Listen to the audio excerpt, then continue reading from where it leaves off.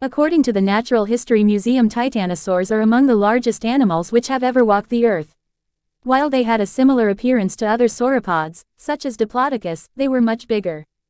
More than 250 titanosaur eggs have been uncovered in India, revealing more about the lives of some of the largest animals which ever lived. Inside a titanosaur nesting colony across the Dhar District, the researchers excavated 92 nests as part of the study. These mounds of earth were likely dug from the soft sediment of a floodplain environment over 66 million years ago. The nests were packed closely together, suggesting that while the dinosaurs may have laid their eggs together in colonies, the parents may not have stuck around to look after them. While there are fossils of some dinosaurs, such as the meat-eating theropods, where parents are preserved sitting on a nest, there is no evidence of that kind of behavior in the sauropods. It looks like sauropods laid their eggs and then left their offspring to fend for themselves.